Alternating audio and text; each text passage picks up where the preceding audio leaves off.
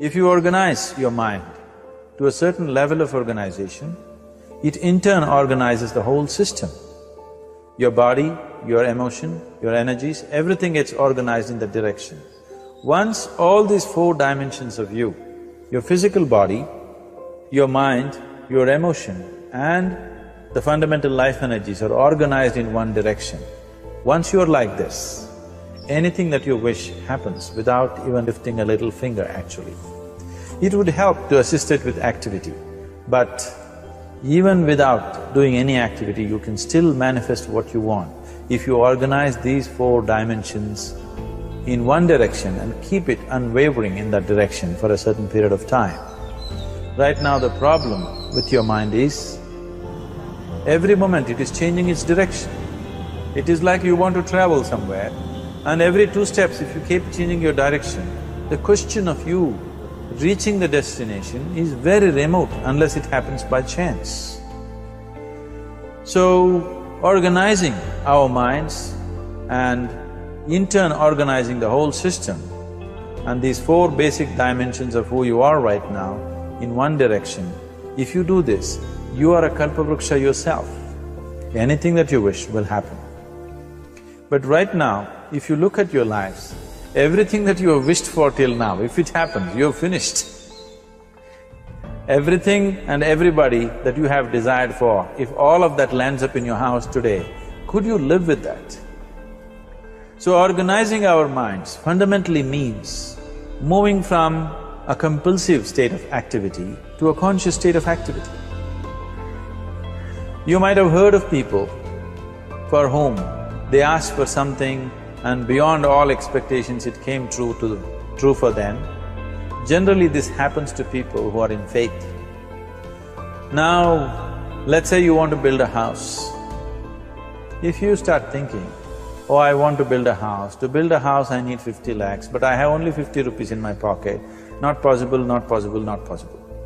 The moment you say not possible, you're also saying, I don't want it. So on one level, you're creating a desire that you want something, on another level, you're saying, I don't want it.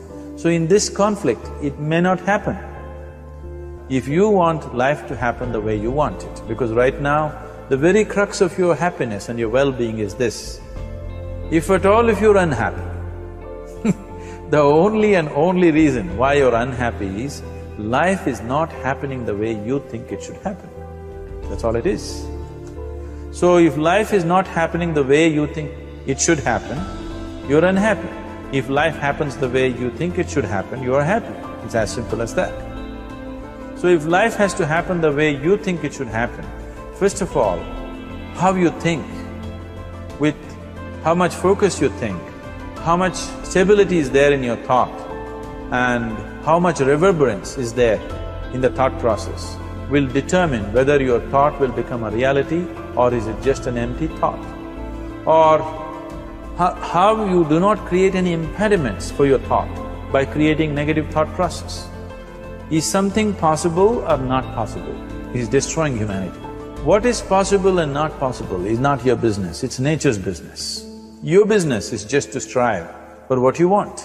You're using the past experience of life as a basis for deciding whether something is possible or not possible. Or in other words, you have decided that what has not happened till now cannot happen in your life in future. This is a disgrace to humanity and the human spirit. What has not happened till now on this planet can happen tomorrow. Human beings are capable of making it happen tomorrow. So what is possible and what is not possible is not your business. That is nature's business. Nature will decide that. You just see what is it that you really want and strive for that. And if your thought is created in a powerful way, without any negativity, without any negative thoughts bringing down the intensity of the thought process, it will definitely manifest. The whole existence today, modern science is proving, is just a reverberation of energy.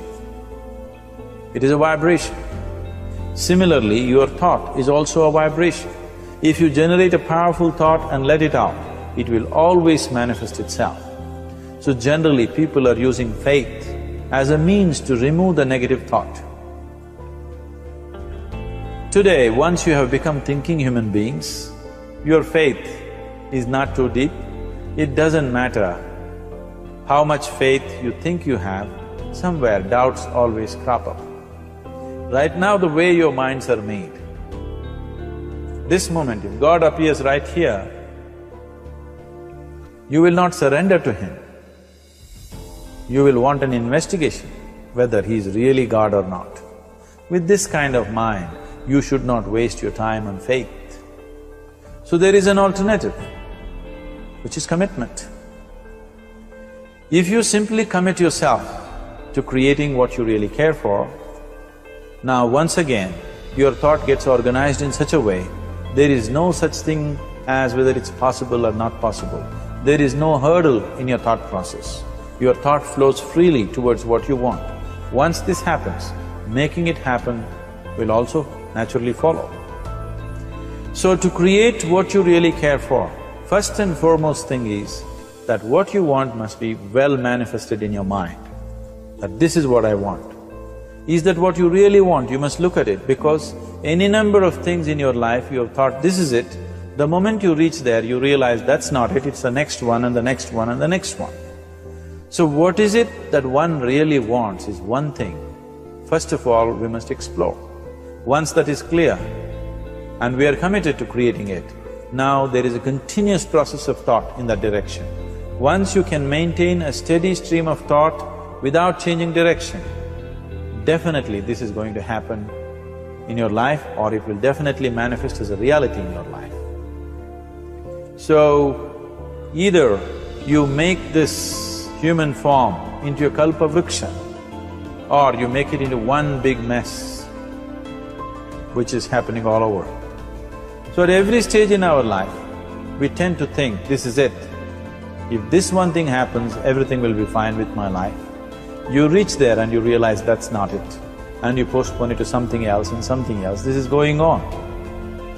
The first and foremost thing is, you must be clear what is it that you really want.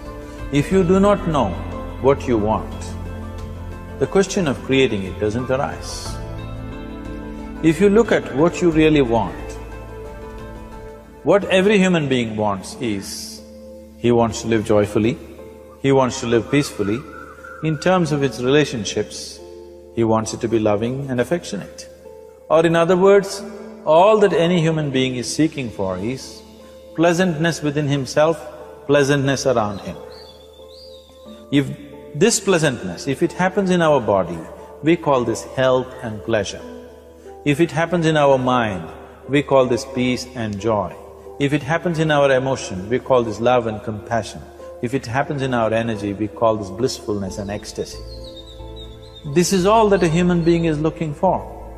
Whether he is going to his office to work, he wants to make money, build a career, build a family, he sits in the bar, sits in the temple, he is still looking for the same thing.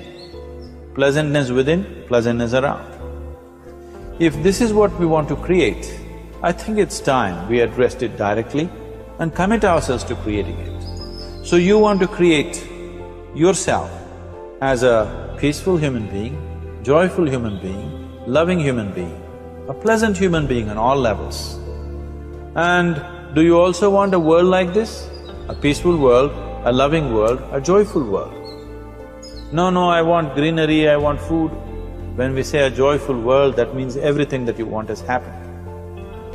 So this is all that you're looking for. So all that you need to do is commit yourself to creating it, to create a peaceful, joyful and loving world, both for yourself and everybody around you. Every day in the morning, if you start your day with this simple thought in your mind, that today, wherever I go, I will create a peaceful, loving and joyful world. If you fall down 100 times in the day, what does it matter? For a committed man, there is no such thing as failure. If you fall down 100 times, 100 lessons to be learned. If you commit yourself like this to creating what you really care for, now your mind gets organized. Once your mind gets organized, the way you think is the way you feel, your emotion will get organized. Once your thought and emotion is organized, your energies will get organized in the same direction. Once your thought, emotion and energies are organized, your very body will get organized. Once all these four are organized in one direction, your ability to create and manifest what you want is phenomenal. You are the creator in many ways.